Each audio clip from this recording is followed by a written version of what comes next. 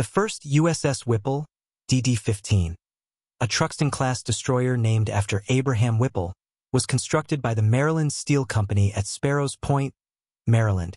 Her keel was laid on November 13, 1899, and she was launched on August 15, 1901, with Miss Elsie Pope as her sponsor.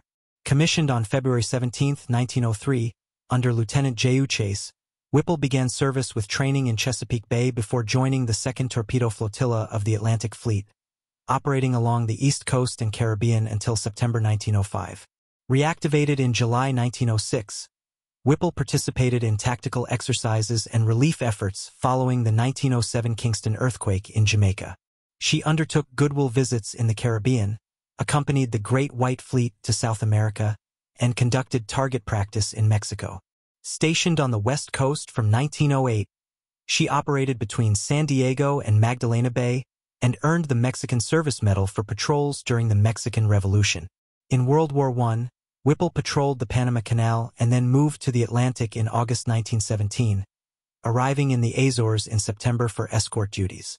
She later moved to Brest, France, for anti-submarine patrols and convoy escorts. On April 17, 1918, she rescued 32 crew members from the exploded munition ship Florence H. off Quiberon Bay. Post-war, Whipple returned to Philadelphia and was decommissioned on July 7, 1919. Her name was removed from the Naval Vessel Register on September 15, and she was sold for scrap on January 3, 1920.